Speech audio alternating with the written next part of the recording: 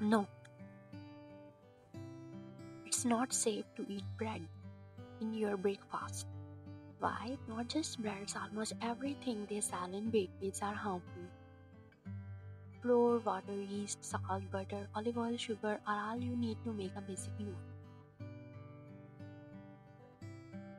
But on the other side, these bakeries add additional ingredients like oil, vinegar, preservatives, flavor treatment agents, and other toxic ingredients.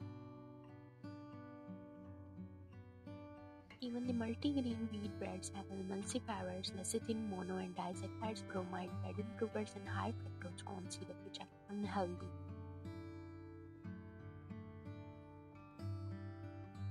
Bromide is a dough conditioner found in most flours as potassium bromate. They are actually used to make the dough more elastic. Bromide is an endocrine disturber that competes for the same receptors in the thyroid gland as iodine. Constant ingestion of bromide in our daily bread may eventually create a thyroid hormone imbalance because iodine is needed for thyroid hormone production. It is also implicated in many cancers. Many countries have banned bromide in bread. Hope they ban in Pakistan and India too. Commercial bread bakers have no interest in nutrition. They add all those harmful ingredients just to increase their sale. Eating once or twice a year is fine, but eating regularly will cause some severe problem to our health. Avoid buying breads in bakeries. Learn how to make your own bread or flatbread and eat flatbread in your breakfast. There are some potential drawbacks to consider. Some types of bread can be high in calories, leading to weight gain if consumed in excess.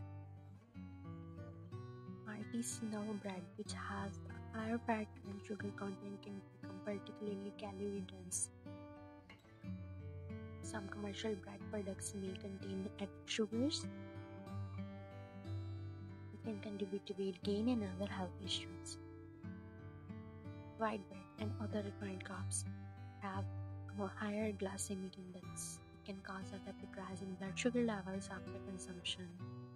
So it's not suitable for people with diabetes or pre-diabetes. This can lead to cravings, hunger pangs, making it harder to stick to a weight loss plan. Some commercial bread may contain preservatives and additives to extend their shelf life and improve texture. Phytic acid is found in whole grains.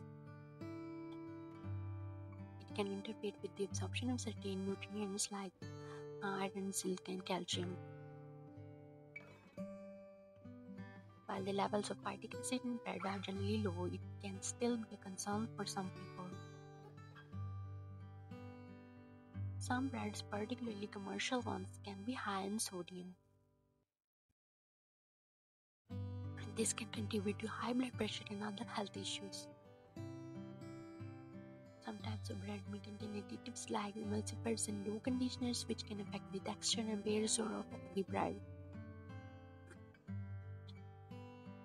Some people may experience digestive issues like bloating, gas, and constipation after consuming bread.